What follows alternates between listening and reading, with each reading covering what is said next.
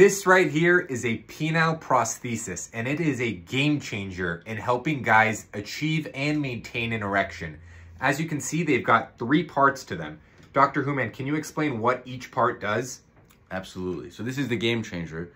What it does is it's the gold standard for erectile dysfunction. So this reservoir sits in your lower abdomen, underneath the skin. This pump right here sits between the testicles, in the scrotum, underneath the skin as well. And then these 2 cylinders sit in the erectile body. So everyone has 2 erectile bodies in their penis. So this sits in between those, or in those erectile bodies. Every time you want to have an erection, what you do is you squeeze that pump.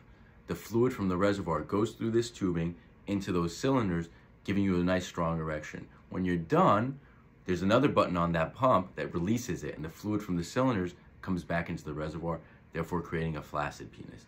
This right here truly is a game changer for men who are experiencing erectile dysfunction, and leaves many men satisfied using it.